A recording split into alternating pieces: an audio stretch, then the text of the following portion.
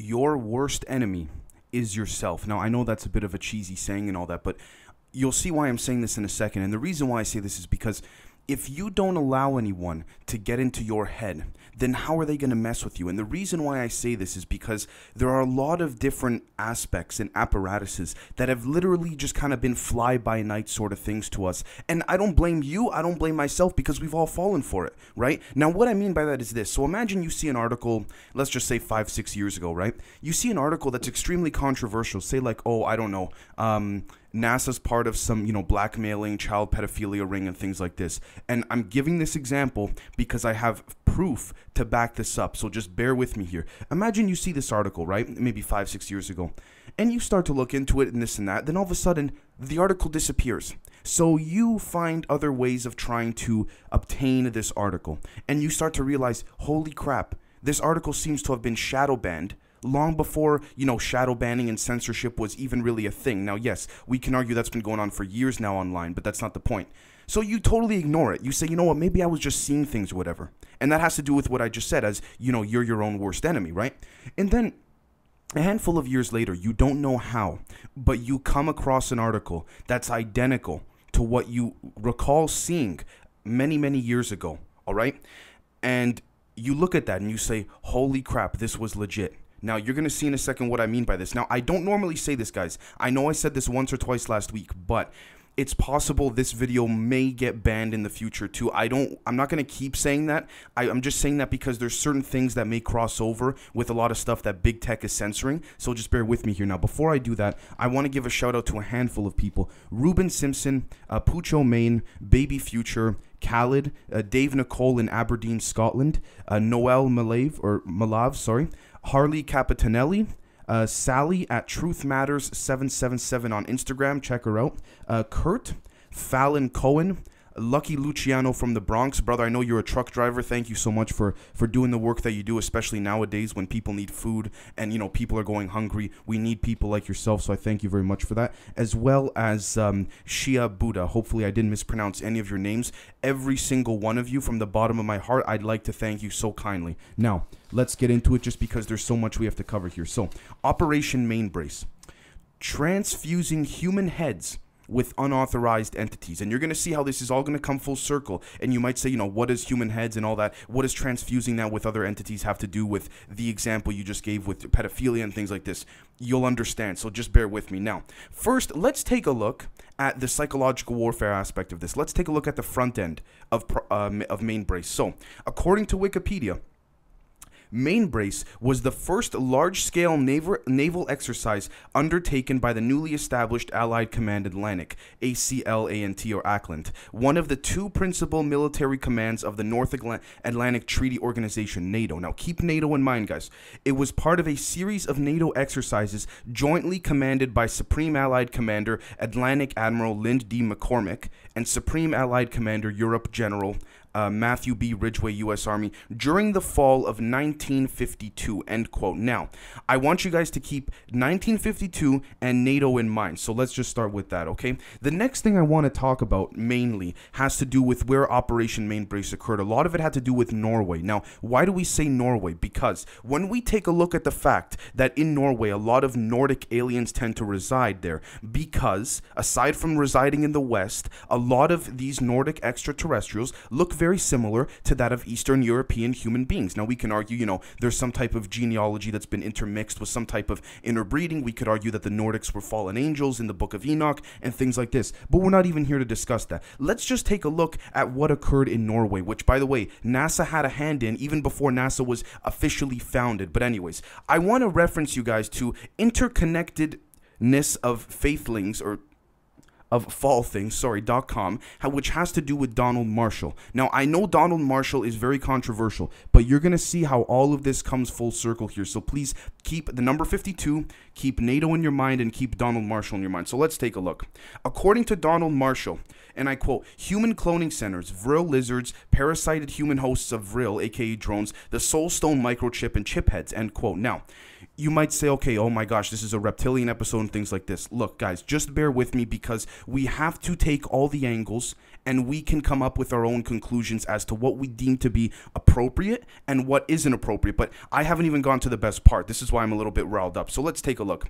There are people, including innocent children, that are being molested, raped, tortured, and killed at the cloning centers. These cloning centers are located in the deep underground military bases, in D.U.M.s. Now, we're going to get into this a little more in the Patreon-only episode, just because there's certain things that will restrict me publicly. But anyways, which is located, for example, Area 51, Dulce Base, it would be an example, and the Montauk base, which is located in Montauk, New York. Again, Montauk Project, things like this. Now, I want to remind you guys of something. Do you know how many alleged underground military bases there are just within America alone having to do with cloning and things like this, and using blackmail and pedophilia?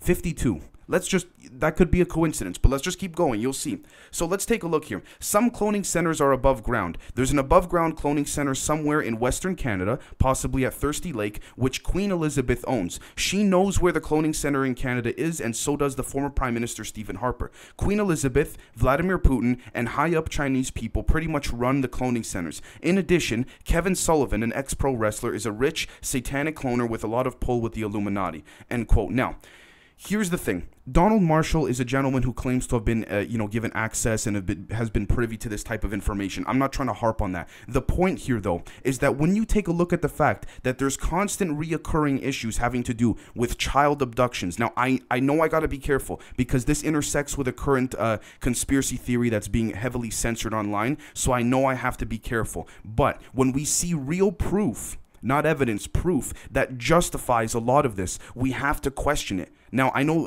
this has nothing to do with QAnon. I want to make that very clear. But let's take a look here.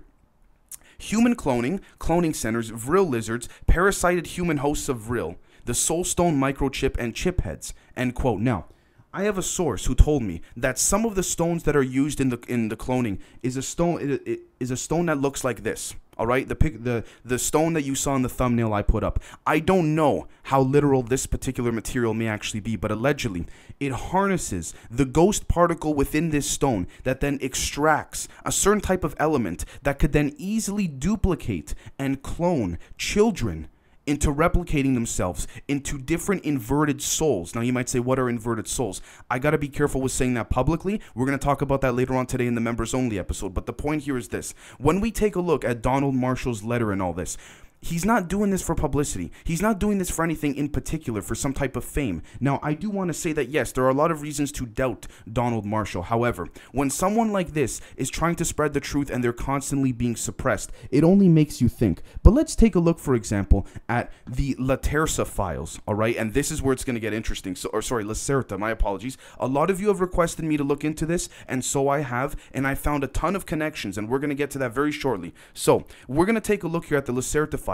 This is in December 16th, 1999. A highly respected journalist did an interview with an alleged reptilian. Okay, and it's very interesting. Here's the link, ufo.fandom.com, but there are original transcript links you can find as well on the same website, so you don't have to use just this website. But let's take a look. First of all, who are you and what are you? Are you an extraterrestrial species, or can your origin be found on this planet? The answer from this particular reptilian is, as you could see with your own eyes, I'm not a human being like you, and to be honest, I'm no real mammal, despite my partly mammal-like body features, which are a result of evolution. I'm a female reptile being belonging to a very old reptilian race. We are the native Terrans, and we live on the planet since millions of years. We are mentioned in your religious writings like your Christian Bible, and many of the ancient human tribes were aware of our presence and worshipped us as gods. For example, the Egyptians and the Inca and many other old tribes. Your Christian religion may have misunderstood our role in your creation, so we are mentioned as evil serpents in your writings. This is wrong. Your race was genetically engineered by aliens, and we were just the more or less passive visitors of this accelerated evolution process. You must know, some of your scientists have already supposed this, that your species had evolved in a naturally completely impossible speed within just 2 to 3 million years. This is absolutely impossible because evolution is a much slower process if it's natural, but you have not understood this. Your creation was artificial and done by genetic engineering. End quote. Now, here's the thing. I want to make this very clear. Just because an alleged reptilian said this doesn't mean this is true. But I also want to make something very clear as well. Do you know how many times in the Christian Bible these reptilian people are mentioned? 52 times. You think that's a coincidence again? So we see Operation Mainbrace took place in 1952. We have the reoccurrence of this of 52 times, and we have other connections to the number 52, but that could be a coincidence. But bear with me here. We're still going. So let's take a look here. The journalist says, can you tell me your name? And then the reptilian says, this is difficult because your human tongue is not able to pronounce it correctly, and this and that. Long story short, you guys can, end quote. You know what? You guys can keep reading this on your own. It's just because there's only so much time I have here. But the point is this. Do you know this journalist was murdered shortly after this interview because there was a scheduled interview with this particular reptilian again? Do you know how many cuts were found on this journalist's body? 52. Now look, I don't have the answer to what this connection of the number 52 really means. I'm just trying to make the connections as presented, right? And we can justify the evidence down the road in a more psychological and intellectual manner. However, let's take a look at this, for example. This is the part I wanted to talk to you guys about the most. Let's take a look at dailymail.co.uk. Guys, this is the Daily Mail, and I'm sorry if I'm a little riled up here, but this is what... Honestly, if this video gets removed, I'm going to be a little bit ticked off because I am not quoting a random website, a random blogger, an eyewitness, a document. This is the Daily Mail. All right, let's take a look here. And I quote, and this is why I have so much confidence to say this publicly. Exclusive. NASA employees caught buying child porn from site which showed 3-year-olds being abused, but they escaped prosecution and now their names are being kept secret. Staff were found to have purchased illegal images while at the agency, were brought from Belarus and Ukraine using credit cards and PayPal. You know where else they were brought from? Norway. Now, I'm not trying to connect the Nordic aliens to this. I'm not saying they have a hand in this, but we have to be aware and vigilant of the multiple intelligence operations that occur. Now, these children allegedly, and you're going to see why, are being used through ICE, Immigration Customs Enforcement, okay, which ICE has been known to have a very indirect connection with the White House. What does that mean? That basically means that ICE has been known, and ICE is a legitimate agency. They've been known to, especially recently, to have the whole, children's in cages thing, kids in cages. I'm not trying to get political, but they've been known to not take orders from the White House, regardless of which administration was in play. Obama, Bush, Clinton, Trump, Biden now. They've been known to not take orders. If they're not taking orders, you don't think the White House would have looked into that? Who's really pulling the strings here on ICE? Now, ICE has alleged connections to Israel, and Israel, deep through the bloodline, has deep connections with the Queen. And I'm not saying that's a bad thing, by the way. I'm just saying we got to make the connections where we see it. Now, the Queen allegedly is using the same children that are recruited from ICE that are never seen again, the ones separated from the families, and bringing them to these cloning centers, according to Donald Marshall. Why else do we know this to be the case? I'll get back to this NASA article in a second, by the way. Let's take a look here at cloneaid.com. Very simple. I'd like to thank, I forgot who sent this to me, but I know that somebody did, so I want to thank you guys very much for that. Take a look at this.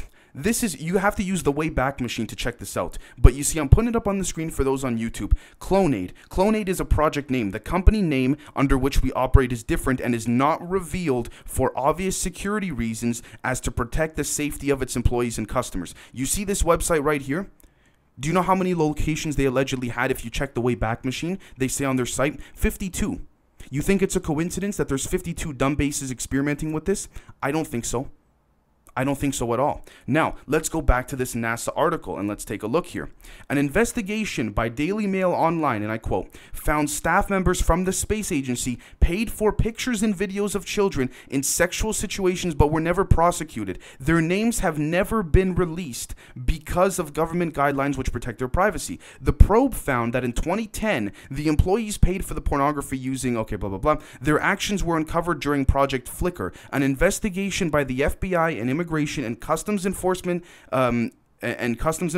which is ICE, into American citizens buying child pornography from Belarus and Ukraine, end quote.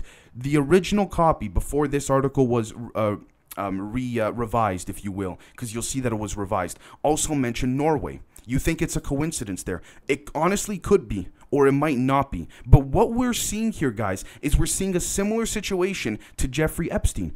The FBI opens an investigation, then all of a sudden they're told, no, just shut it down. And can I be honest with you guys? I have to tell you the truth. I can honestly question the validity of all of this just based off of this article alone. We can literally end the episode right here and right now and just go, NASA, what is this? If we get NASA in court on a Freedom of Information Act or something like this, the names are going to be redacted. And you know what's going to happen? Your Honor, we misplaced the files. It's as simple as that. It's as simple as that, guys, honestly. Now, you might say, Dave, what does this have to do with the reptilians and things like this? Just like with everything else in life, guys, we cannot label the reptilians as purely evil. We cannot label the grays as purely evil. What we have to do is we have to take a step back and we have to look and understand there are different factions, okay? Now, here's another aspect that's kind of like a, pardon my English here, a mind fuck, if you will, in the sense of trying to play double or multiple or even four-dimensional chess against human society. And I'd like to thank my friend Conrad, who mentioned this to me as well, who brought this up with fantastic point, because I can't take the credit. There are certain things that I do miss. I got to be honest, just because I'm always sifting through so much information. But the point here is this. When we take a look at Donald Marshall's letter here, the original transcript, and I'm putting it up on screen right now, according to donaldmarshall.proboards.com, okay, what we're going to see here is that he references multiple things having to do with different species having different factions and the reptilians infiltrating the military and things like this. There are different agendas. Again, we have to define good and bad. Are they self-serving? Are they not? Right? But the thing that Conrad brought up to me is very interesting. You notice very recently, guys, we've been studying a lot of different documents pertaining to different alien races, the Nordics, the reptilians, the Greys, some factions being fascist-based in terms of their leaderships, other factions being a little more democratic, if you will, sort of like, you know, the group has a vote or things like this, whether it's the Nordics, the Greys, the reptilians, you know, you name it, the Syrians, the Palladians. My friend Conrad brought this up, and I appreciate you very much, my friend. Do you think that the U.S. government is leaking this on purpose in terms of the way in which they function in order to justify continuing the way in which our minds perceive all of this? In order for us to go, hey, you know what? If the Nordics, according to this document, this U.S. government document or any government country document, if the Nordics are a fascist-based race or a species or group, or if they're democratic, then we should continue like that, because if they're more advanced than us, then we should do that, right? I don't think so. I don't think so. And I do have to admit when I'm wrong. And I think I've fallen for that myself too. I'll tell you guys the truth. And when I thank my friend Conrad for this, just like I thank all of you that send me this type of information, we're going to see this is clearly the case, right? So let's go back very quickly to the NASA. By the way, that Clonade website, very shady website. It was up, I believe, if I'm not mistaken, from 2006 to 2009. All right. Then all of a sudden it disappeared. Very similar to, you know, how these companies come out, we have the cure for cancer, all of a sudden they're bought up by a CIA front company, then boom, they're gone, right? We don't know. So let's take a look here. The investigation began in 2007, and I quote, when more than 33,000 images of minors being abused flooded into the country. It was revealed in 2010 that 264 of these worked for the Pentagon as either employees or contractors. Some of them worked for the NSA and had top security clearance. But the Daily Mail Online can reveal for the first time that NASA employees were also identified in the sickening scheme in the same year. However, their names have been redacted in documents obtained by Daily Mail Online via a Freedom of Information Act request from NASA's Office of Inspector General, end quote. Now, here's the interesting thing. If we take a look here, there were allegedly 52 employees. But then this article suddenly got edited, and then there were only 16. The number 52 keeps popping up. That's all I'm saying. With that being said, let's take a look at all of this here. Does this not remind you of many different forms of cover-ups? Now, let's be honest here. We can't necessarily say this is a good thing, because we're talking about children being abused against their will, all right? But when we look at this, and again, I'm going to be pissed if this video gets taken down, because this is the article, by the way, and it took me forever to find this. I would argue, at least in the West, this article is shadow banned. When we look at all of this, this was before things, you know, were politically correct and people like Epstein could still get away with this kind of stuff, right? But let's take a step back and just think. Nobody's been punished for this. Are they still working at NASA?